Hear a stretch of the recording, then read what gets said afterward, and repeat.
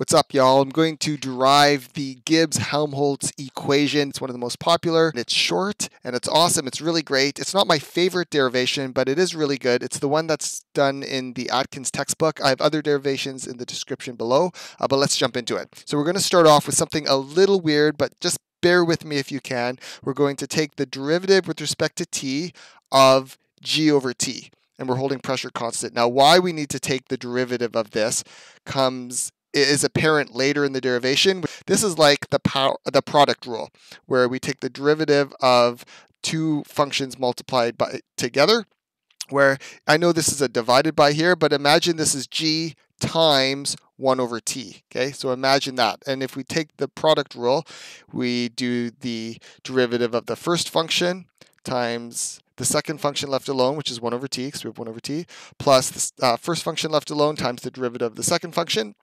And now we're going to simplify this. And to do that, we need to figure out what this derivative is. And to do that, we use a fundamental equation, dg equals vdp minus sdt. I've derived this in previous videos as well. And we're holding pressure constant. So this term is 0. And now, since this term is 0, we're going to divide both sides by dt to get dg over dt, which is what I did right here, dg over dt. Now, these d's changed to the partial d's, kind of the curly d's, because g depends on more variables than just temperature alone. So that's why we had to change it. And that equals negative s, because after we divide by dt, we're left with negative s here. So this derivative is this derivative here, and that's negative s, so we can substitute that in.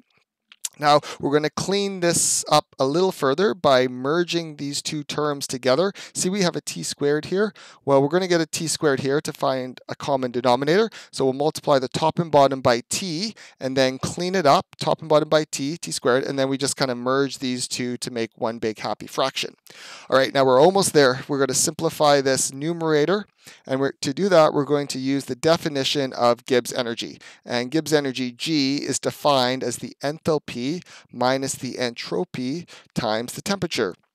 And the reason Gibbs energy is defined this way is that the change in Gibbs energy becomes a marker for spontaneity at constant pressure and constant temperature. I've kind of gone off the rails with other videos about this, so you can check that out if you like. But we're going to use this equation right now for our purposes by rearranging it. We'll move this g to the other side, move this h to the other side. Just like this, h goes to the other side, so it's here. This g goes to the other side, so it's negative g.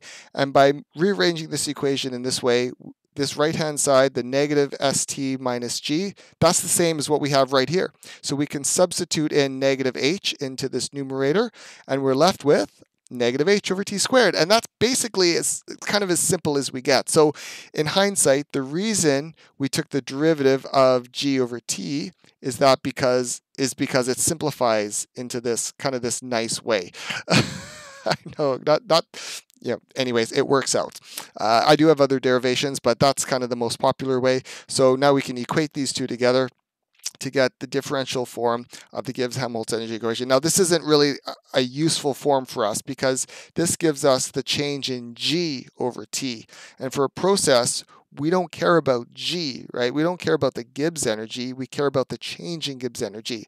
So imagine we do this whole thing using delta g. So rather than a g here, we can take the derivative with respect to t of delta g at some temperature. And then this would be d of delta t, and this would be a delta t, this would be a delta s, this would be a delta s, delta h. So we do the whole same steps that we just did to get the differential form of the Gibbs-Helmholtz energy. And this is it right here. Now, this is not the most useful form, so I'm going to give you two more forms that you may use in exams. So what we're going to do, and then I'll explain things about what this does and doesn't represent. So to get this into a more useful form, we'll multiply both sides by dt. So we're just left with this numerator here, and this partial symbol, this d, funky d, becomes a normal d because we're no longer taking the derivative with respect to anything. All right, there's only this is like the one kind of composite variable. Anyways, we have our dt. This dt is now moved to the other side, so we now have a dt right here. And at this point, we can integrate. So we'll integrate both sides. And we're going to integrate with respect to T1 from T1 and T2. Now, we got to be very careful here. This is not like the temperature is changing, okay? This is T1, so it's one temperature, and this is a final temperature, but during the process, the temperature doesn't change. So imagine like a constant temperature process. Imagine like a chemical reaction that's occurring at one temperature, and then you do the reaction again at another temperature. That's what this is comparing right here. So we'll integrate the process at two different temperatures. This left-hand side, this might look complicated, but imagine this fraction is just like x. So this is just like we're integrating dx. So if we integrate dx, we're left with x from the final to the initial, although that's not initial and it's not final, it's just at T1 and T2. So that's what we have right here. The change in Gibbs energy at T2 over T2 minus the change in Gibbs energy at T1 over T1 equals the right-hand side. Now I have this one in a box because this is the integrated form of the Gibbs-Helmholtz equation if the enthalpy change is not constant. So this enthalpy change could depend on temperature. So you may be given an equation for what delta H is based on the temperature, or you may have to calculate that. But generally, in most exams, we're going to assume this delta H is constant. And if delta H is constant, we can yank it out of the integral. We can yank out the negative as well. And then we're just integrating 1 over t squared.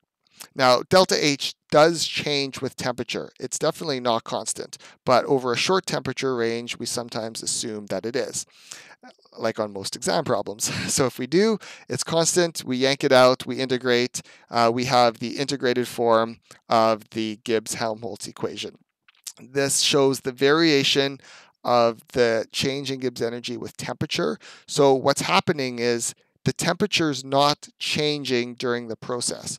So imagine we're doing the process once, like where, I don't know, melting something at 25 degrees Celsius. So there'll be a delta H at that. Say we're melting ice at 25 degrees Celsius.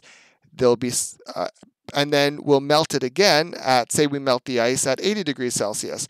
Well, the change in Gibbs energy at 25 degrees Celsius compared to 80 degrees Celsius is going to be different. So we're doing the process at two different temperatures, and it compares what the change in Gibbs energy of one temperature is to another change in Gibbs energy. So what we can do with this form is we can calculate the change in Gibbs energy at some other temperature, assuming we know the change in Gibbs energy at another temperature.